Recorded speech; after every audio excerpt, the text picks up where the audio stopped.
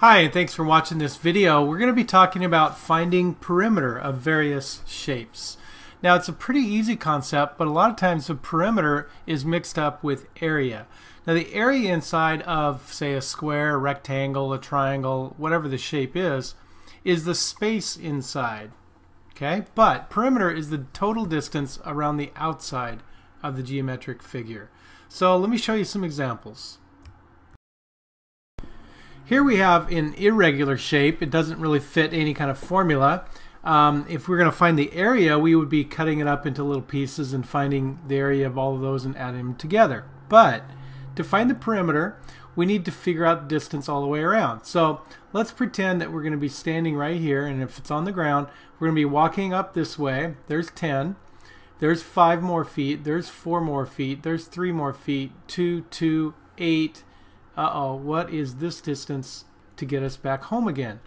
Well, we kind of have to do a little bit of a detective work here, but notice how this distance from here to here is the same as the distance across here. So if I go in 2 and then 3 more across this way and then 5, right, because the 4 is the up and down part. So what is 5 plus 3 more plus 2? Well, of course, that whole total would be 10. So this would be 10 feet also. Even though it's not marked, we can figure it out. So perimeter, usually we use the letter P. All right, so obviously it's going to be 10 plus 5 plus 4 plus 3 plus 2 plus 2 plus 8, and then finally plus the last 10 there. Okay, total distance all the way around in feet should be 44 feet. All right. So obviously very easy. You just have to add up the distance all the way around.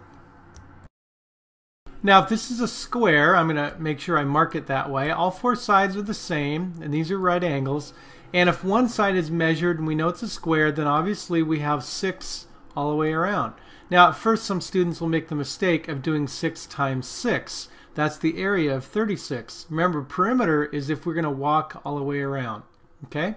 So, the perimeter in this case is going to be 6 plus 6 plus 6 plus 6. And the answer, of course, would be 24 inches. Alright, now the shortcut, because it's a square, could also be 4 times the side that's measured. Alright, a lot of times you'll see the formula of P equals 4S. That'll be squares. You have to have all 4 equal sides. Now here we have a rectangle.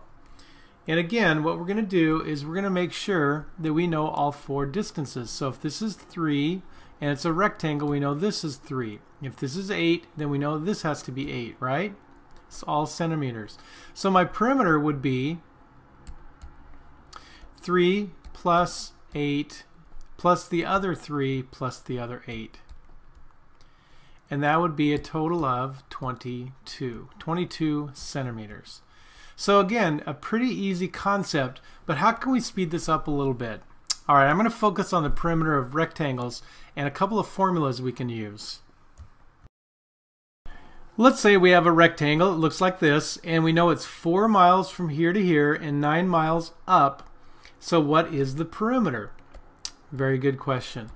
Well, let's kind of figure out the missing measurements here. If this is 4 across this way and it's a rectangle, for sure we know that has to be 4 and this has to be 9, right?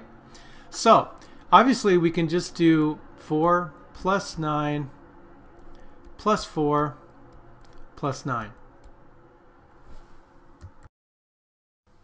For a total of 26 miles perimeter around the rectangle. Remember, it's not 9 times 4 that you were thinking of area. Okay, perimeter distance around the outside. Now, notice that there's a couple of shortcuts here. Keep in mind that perimeter is the distance walking around the outside of it. So, if I'm going to start here and go this direction, I'm going to go 4 plus 9. Alright, so 4 plus 9. Now notice how much of the perimeter we have walked. We have gone here, and we are exactly at the halfway point. And instead of adding 4 and 9 again, let's just double what we have. So one way to think about this is walk halfway around and then double it. Now let's see if that gives us the same answer. What's 4 plus 9? That's right, 13. What's 2 times 13? Yep, same answer, 26 miles. All right, now let's kind of put this in algebraic terms as a formula. Let's say that this is the width, 4 is the width, and let's say the 9 is the length. Width and length. So putting it in formula form, we could say perimeter is 2 times the width plus the length. Okay, that's one way to do the perimeter. Now finally, there's another shortcut. Again, picture ourselves standing right here, and maybe we're walking around a curb or a garden or something that has a border. I can't go through the middle, so I have to go around the outside. And let's say I'm going to go over here 4. Now I know that up here I'm going to have to go 4 again. So let's think about this. Let's say that the perimeter is the 4, but we're going to go ahead and double that because we know there's 2 of them. And then we also know that we'll be walking here 9, but there's another 9. So we're going to add doubled 4 plus doubled 9. Isn't that really what we're doing? We're going to just take these numbers here and add them in a different order. That's all. Now in algebraic terms, 2 times the 4 is really 2 times the width. So we could say 2w, and 2 times the 9 is really 2 times the length. So there's a couple different versions of the perimeter formula, and you see them right here.